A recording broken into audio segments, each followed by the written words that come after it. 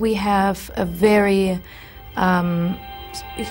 small and narrow point of view of hooligans. You know, we still think they, you know, most of them are working class or unemployed, alcoholic thugs, and that's just not the case. It's not as simple as that. I teach history. You teach? Yes. Cheeky slag. History and PE. What, do you think the GSE paid a bloody wage? Mate, I'm smart as fuck. Well, I've gotten involved into the world of hooliganism, or I've gotten to know about it when I was a teenager, you know, going to the football match and then, you know, by coincidence actually getting to know some of the guys in a firm.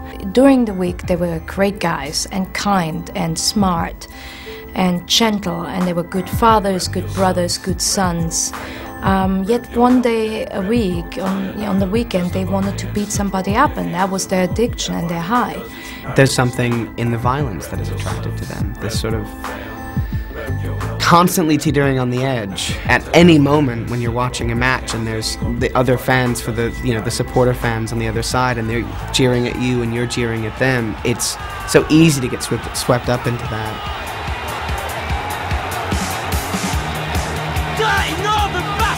You fucking wanker! Come on, you fucking Zulu cunt! Come on! I want you, you cunt!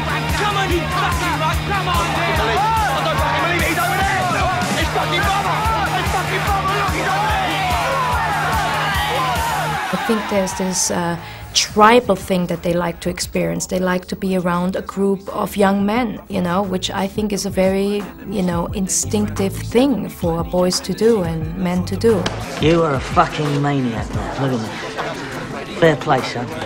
There's plenty who would have bottled it and done a runner there and you stood your ground. Good for you, I'm proud of you. Good. Who was he then? Who? Geezy was just fighting. Oh, Jeremy Van fucking Holden. Done yourself proud, mate. Well, now we've all stopped kissing each other's asses. Got to point out to the first bungee fruit. Yeah. A little bit on the feminine side. What? Bit gay. Little Larry bit. Grayson. Larry Grayson. Come on. You don't want to get pinched. They come from, you know, not necessarily bad families or poor families, but dysfunctional families, you know. I could pretty much guarantee you that none of them had an available father who took them to a football game or spent any kind of quality time with them. So what do? They find a family outside their home because there's more consistency and stability within their peers and within their firm than there is in their own home. Okay, what now, Matt? What's the plan? What do you really want? It's just a question. Listen, Carl, do you really expect me to unburden myself to you? You just show up and decide you're the dad again?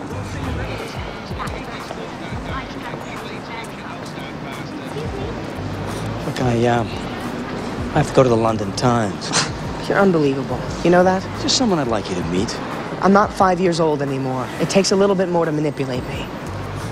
Just an old friend from my Tribune days, I thought. You thought all it takes is a handshake from the editor of the Times and I'll have my old life back? I think we tried to be as accurate as we possibly could, and as brutal as we could. I mean, I think some people have complained about the violence in the film, but you need to see that sheer brutality to understand what it is, the reality of what these people go through, and the reality of their lives, and how intense these fights can be, and how much is at stake.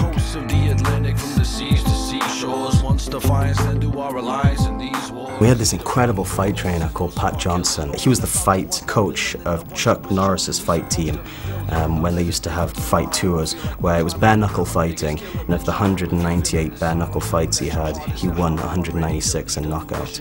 He had done quite a lot of stunt choreography and fight choreography for some incredible films, Karate Kid being one of them. Well, I started training with him about 3 weeks before I went to England, and that kind of became a part of my journey into becoming a part of this film, was that initial kind of fight training. When I train people for films like this, I have to explain to them that a person who does a big action fighting film has to be in better physical conditioning than a world champion boxer.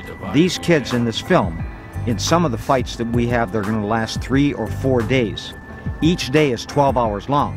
So they may end up fighting for 48 hours over a 4-day period. You guys are making me look a hell of a lot better than I am. And I do appreciate that. So if we keep more of the same thing going today, and we'll have tomorrow, and we'll be done with this, and we'll look for another fight. Down on something you believe in, because if you don't stand for something, you'll fall. There's no beauty competition there, and they're fighting. It all looked ugly. I tried to portray that in my film. You know, I tried as much as I could to keep any kind of beautiful fighting shot out of it, even though I was tempted once in a while. None of these guys are prize fighters. None of them are trained. It's a lot of beer and a lot of wild throws and stuff, you know? Yeah, he's now officially Cockney, the boys.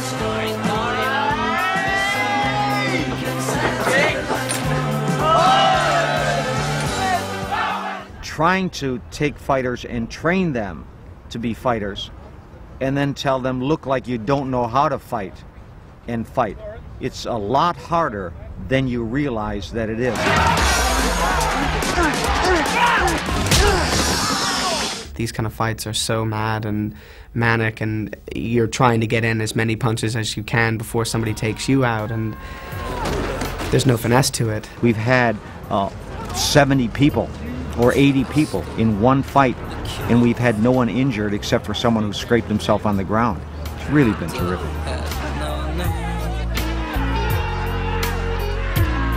I stood with my brothers and I waited flood.